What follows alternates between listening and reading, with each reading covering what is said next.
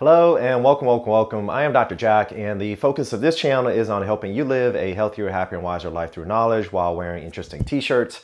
And if you're new here, consider hitting the subscribe button as well as the notification bell. And as always, an early like is really appreciated to push this video out on the YouTube algorithm to more people to watch. And just so you all know, lately I've been doing quite a few CBD videos, and there's a whole list on a whiteboard that I have of various topics of videos that I want to put out that I've been researching. But I've been doing quite a few CBD videos lately because there's just been quite a bit of research that's been coming out lately. And so I figured I'd make videos and get it out to you guys as soon as I can while it's hot off the press. And for today's video, the focus will be on looking at, does CBD actually cause liver damage? And this is sort of a question I get asked a lot in my clinic by a lot of patients that are hesitant to start trying cannabinoids for various health and wellness reasons.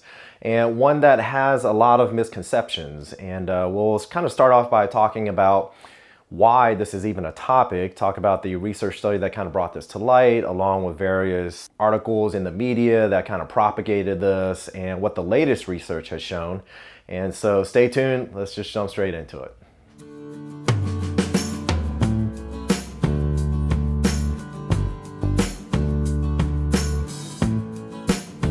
Okay, so before we dive into the details of the most recent research that came out and what spurred this video, I want to kind of take you back and discuss why CBD and liver damage sort of became a hot button topic, basically. And it started when there was a Forbes magazine put out by Mike Adams, and in this article, he basically brings to light this research study that was conducted by Laura Ewing and company. And in this article that was released, they looked at whether or not CBD causes liver damage if you were to give it to mice in substantial dosages.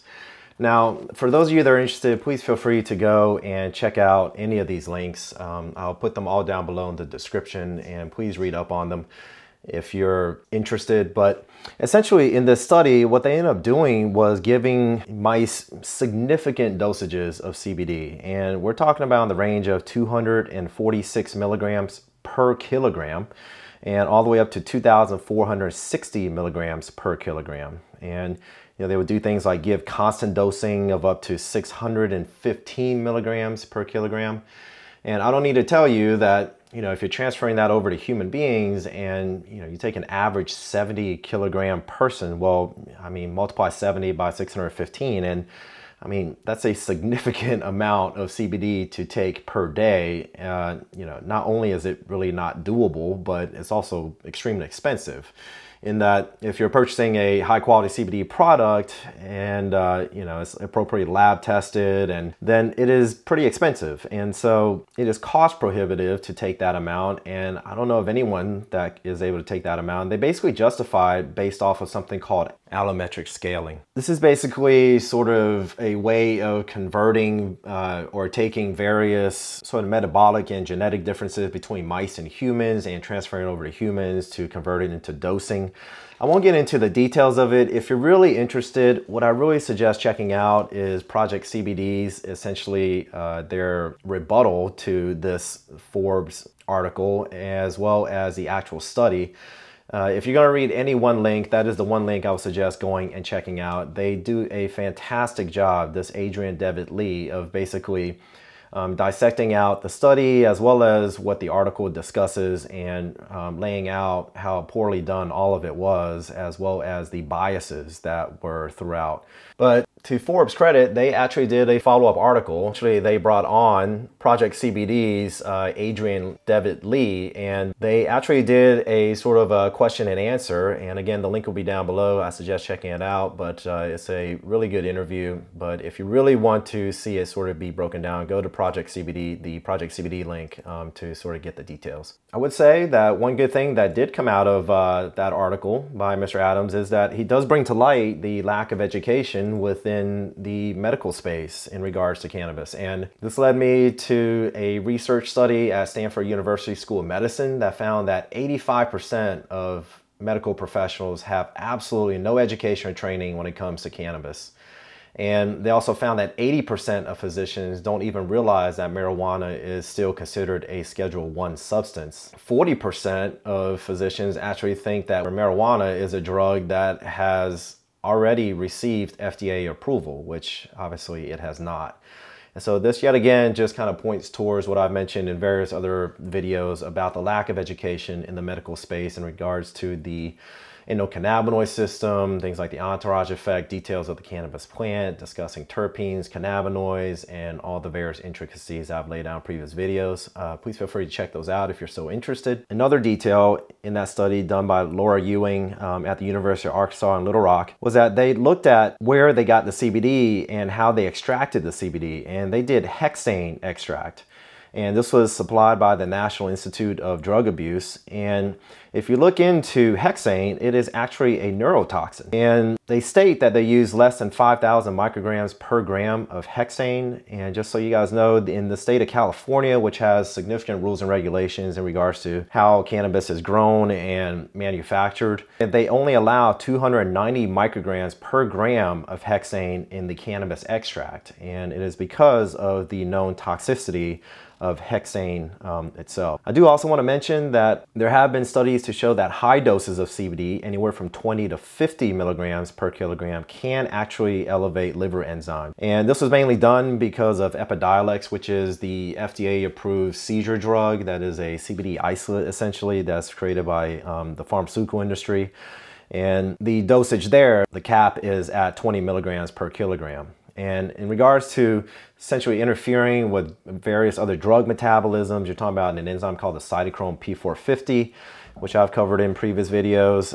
Its inhibition is not seen until you're taking hundreds and closer to thousands of CBD milligram per day. And so without further ado, let's jump into the main research that was just released. And this was on March 22nd of 2021. And this is done by Valid Care. They are a really interesting company in that they basically decentralize clinical trials and research and bring various studies to publication much sooner through this sort of more efficient process. What they were trying to do was basically answer the FDA's repeated requests, including the agency's March 5th, 2020 report to Congress for science-based data so that it can confidently determine the appropriate regulatory paths for hemp-derived CBD products. Congressional leadership actually asked Valid Care nearly 18 months ago to engage the industry in helping to collect this safety data for the FDA so that they can figure out how to go about proceeding with putting out sort of guidelines or statements or regulations within the cannabinoid space, and specifically to CBD. And so this is their preliminary report that was just released. In this study, they had 839 participants from August 2020 to February of 2021.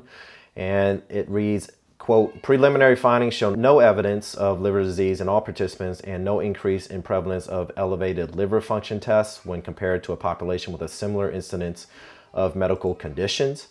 And they basically took the blood samples and measured various liver enzymes to see if they were elevated. And they found that 3 participants did have 3 times the normal levels of ALT, which is one of those enzymes. However, all 3 of them were on medications known to cause elevated liver enzymes. And 70% of participants were on various medications and actually reported no adverse events. What's interesting is that studies of similar populations showed 11% elevation in liver function enzymes, but within this particular research population, it only showed 9%. So they were testing to see if CBD would cause elevated liver enzyme, but if you actually compare this population, the study population to the normal population, they actually show decreased liver enzymes. And if you understand the endocannabinoid system and how it ties into inflammation and essentially every other system in your body, this really should not surprise people that have that type of understanding. So other notable things worth mentioning from the study was that they had 12 reputable CBD companies basically providing funding, the products, as well as the certificates of analysis and helping with recruitment. And the CBD they use was derived from hemp, or it's less than 0.3% THC.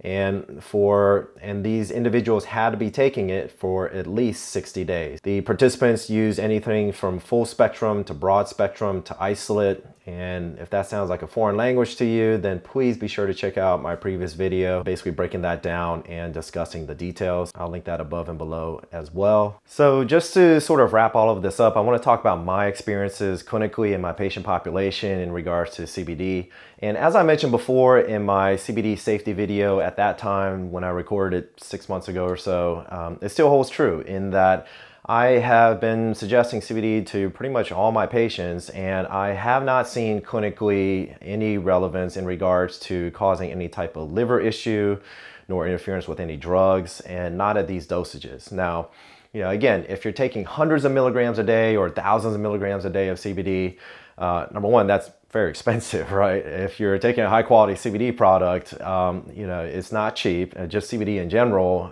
whether it's full spectrum, broad spectrum, or isolate, it's just not cheap. But if you're taking that amount of CBD a day, there have been some studies to show that you can actually develop those issues. However, as always, I do want to say, just as a disclaimer, that these videos are for entertainment purposes and educational purposes only. So if you have any questions, be sure to speak it over your clinician, and hope that they are, well-versed and well-educated about this topic. And I also hope that you guys see how historically this has just become such a big topic overall. And it was sort of based off of some misinformation, right? And sort of propagation of it. I mean, I have read, articles all the way from reputable Stanford, doctors that have put out these articles in various journals and things, sort of saying these same things. But again, it's obvious that they just read this somewhere, but didn't kind of take a deeper dive in regards to, okay, well, what did the data show? What did the study show? And how did they arrive at this conclusion? Was it biased? And, was it really a well-done scientific study? As always, be sure and do your own research. And if you found this video valuable, a like is always appreciated, and feel free to share the videos with anyone else that you think might find this content informative. And so until next time, take care, stay safe, bye-bye, Pura Vida.